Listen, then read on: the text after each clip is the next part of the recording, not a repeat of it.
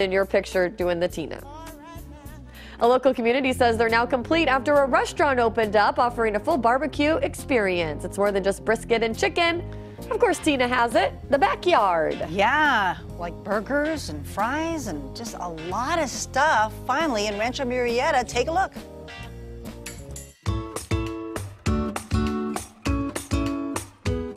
It's something Rancho Murrieta resident Mark Andrews says their community has been missing. You know, because we live out here, so you drive by and you can smell the barbecue. So it's great. A place to get comfort food. It is comfort food. It is barbecue, burgers and brews, backyard grill food. It's called the Backyard. How did owner David Cannon come up with the name? And we've lived out here in Rancho Murrieta for about 10 years, and there was never that place for families to get together, and we always ended up in our backyard. So it just kind of made natural, and we decided to take this on, that was the name.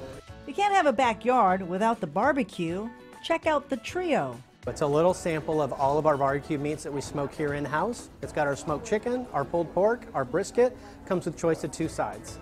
A half rack of baby back ribs comes with 2 sides. We smoke all of our meats here in-house, get here bright and early in the morning, get them loaded. They smoke for anywhere from 8 to 12 hours, depending on the meat. The ribs are good, and I have their burgers with the bacon. Oh, it's delicious. Ribs are available after 5 p.m. and sometimes they sell out. Now burgers, quite a few to choose from. So our California clubs got guacamole, bacon, ranch dressing. Our Buffalo Blue, for those with a little bit more dangerous flair. We've got the blue cheese, Frank's Red Hot sauce, and bacon. You can also just stop in for a beverage. They carry local beer and also have a full bar. So much to choose from.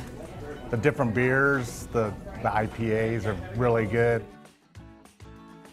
If you'd like to check them out, the Backyard is open every day starting at...